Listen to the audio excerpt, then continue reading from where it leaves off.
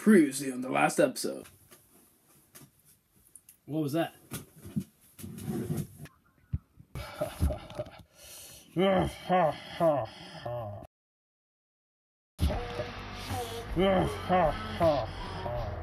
it's probably nothing.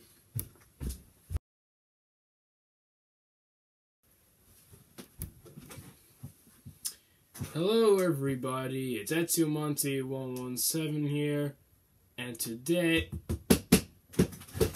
Where is that sound coming from?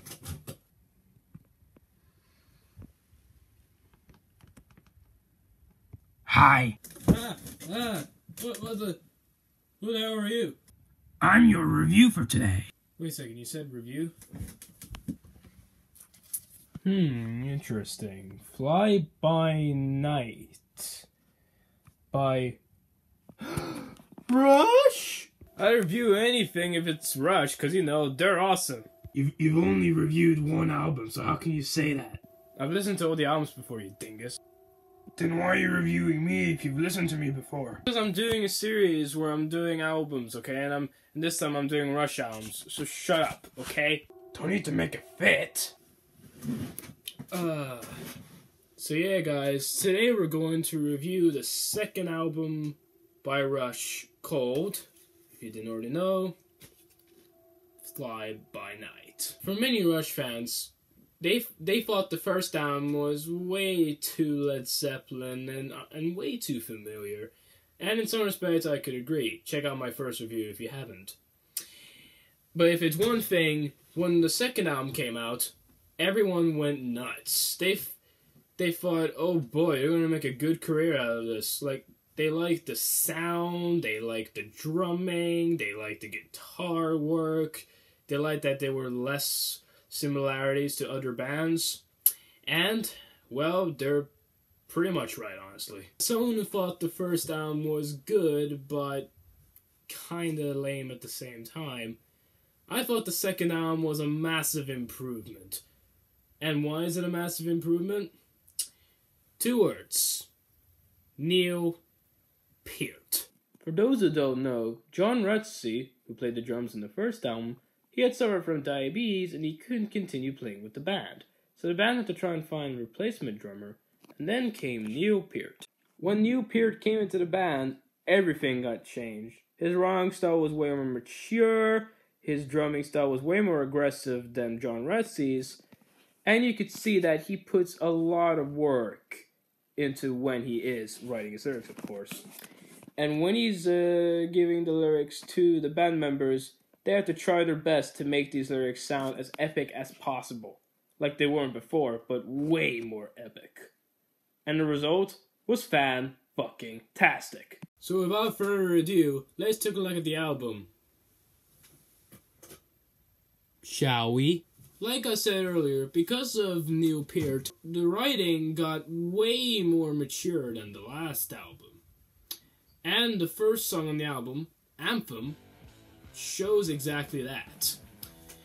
The first song is basically just about following your dreams and forget about the society or government telling you to not follow your dreams. So basically you're saying, just think about yourself and not think about everyone else because they're losers.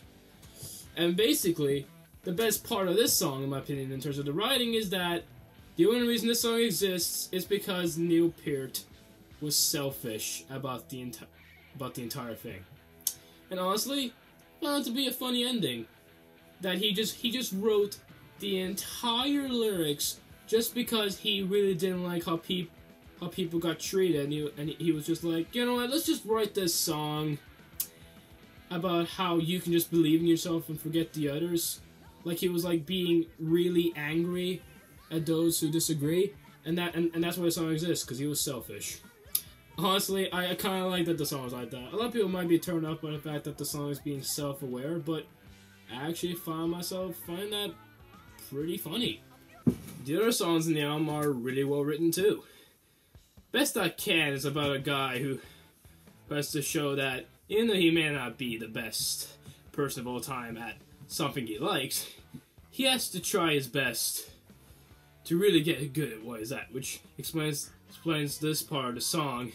He said that I ain't got no class, well, let's see who's laughing last.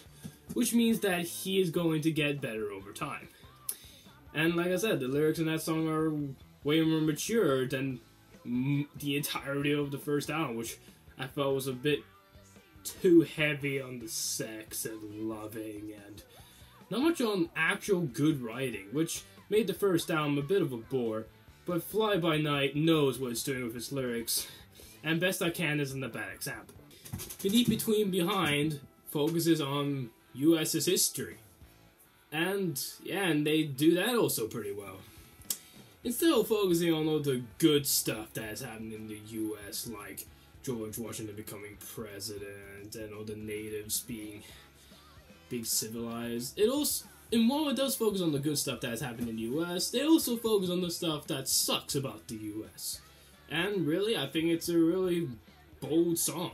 I mean by bold as in that Neil Peart has the balls to talk about how crap America is, but at the same time talk about how great it is. It shows that even a Canadian can still have some free spirit about America. And that is also what makes it, once again, a really well-written song. But the song that stands out from all the other songs on the album is Bytor, the Snow Dog. Instead of focusing on someone or politics or something that's happened in society, instead it focuses on fantasy. And what kind of fantasy does it focus on? It tries to be like a battle you see in Lord of the Rings, where it's one group versus another. Except this time, it's only two people. And the way they do this concept of good versus evil is really interesting, and also pretty funny. For those who don't know, Bytor and Snow Dog was inspired by a story that a roadie of Neil Peart told the members, where the roadie met one of the managers of the record company that Rush are with, called Ray Daniels, where he had two dogs. One was a German Shepherd and the other was a white dog, I think. And basically, the German Shepherd growled at the roadie while the other dog tried to jump on. And that is basically how the story came into being. That's how it happened. So the band members just started calling the dogs Bytor, the Snow Dog, with Bytor just being Bytor, but except different because of the Canadian accent, and Snow Dog because of the other dog because of the white color it has. And as I said, the song itself is basically just about the King of Darkness, or Prince of Darkness, called Bytor, fighting against the very nice Snow Dog. And basically, that's what the song is about. It's just about them fighting over who is going to take over the land. And yeah, it's about as straightforward as it can get, but it's really unique for the band since they've never written fantasy lyrics until now. And just you wait, it gets way better with the later albums. Fly By Night is about a guy wanting to change his life by going to a different location, because the location he is at now is rather boring. There's not much to say in this song lyrically, but I think it's good as it is. Making Memories follows a similar theme to Fly By Night, as in it follows of a guy who wants to live his life or make his life a lot better than it was before. Well, with Fly By Night, it was a lot more negative because the main character never had a good life to begin with and actually wants to make his new life a lot better. Making Memories is a lot more positive, as in the life the main character has was good, but he wants to make it better by reliving the stuff he liked back in the day all over again, which explains the title Making Memories, which means doing the stuff you remembered before, your memories, and doing that again, like I said earlier. I think this is a fun song to listen to and digest. I wouldn't say it's as good as the rest of the album, but I would say it's a lot better than Fly By Night because of its positive vibe. Another fantasy song. Rivendell, if you didn't already know, is about Lord of the Rings, and it focuses on the location from the book, Rivendell. The song basically just talks about how it is living in Rivendell, and how comfortable it is there compared to other locations in Middle Earth.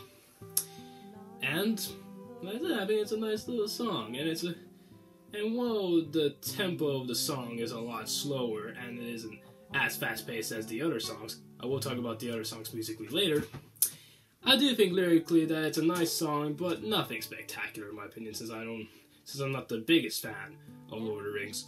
But I think it gives you a nice visualization of how Rivendell could be like if you were actually there. Now we're at the last song in the album, In the End. From all the other songs, this is the one I don't have much to talk about, since the song is basically just about a guy who is with a girl, and seeing that the girl has a lot more advantages than he does. Like, for example, she can smile better than him, she is better at the thing that he likes better than he does. It's basically just showing that his girlfriend is just amazing. That's kind of it, actually. I mean, there's not much to this song in terms of lyrics, and that's why I think this song lyrically is one of the weaker on the album. It's not bad, it's just not as good. One thing is certain about the lyrics is that they're way better than the first album. It's way more mature, it's way more clever, and they took more risks with this one, because, you know, some of the ideas they brought to the table would not work without the amazing chemistry these three people have. And I like that they vary a bit as well, as in not every song is written by Neil Peart. Good examples are Best I Can and In the End, where these two songs are written by Geddy Lee. And like I said, I think that's a nice change, you know, because it would be kind of boring if every song was written by Neil. And like I said, those songs that are written by Geddy are pretty good too. You can also see that Geddy Lee has improved a lot in his writing than the last album, because, yeah, like I said, it was just basically just about loving and finding a girl you like and sex, and that's kind of what he wrote. But here, he actually cares about society, and you should thank Neil for that. So like I said, the lyrics in this album are pretty good. Not the best I have seen, at least from their catalog, but I really like what I'm reading. So how is the album musically? Well, I can say that it's really strong with the first 4 songs. FMS is really driving guitar riff, the drums are insane, and the vocals really complement the aggressive tone the song has. And as you can see, when you hear the song, Geddy Lee sounds a lot more aggressive than he did in the first album. Best I Can is a lot more Led Zeppelin influenced than Anthem, but it still tries to be its own thing, and I like the song for that. Beneath Between Behind is also another hard rocking song with some really good drum work in the chorus. Just listen to this.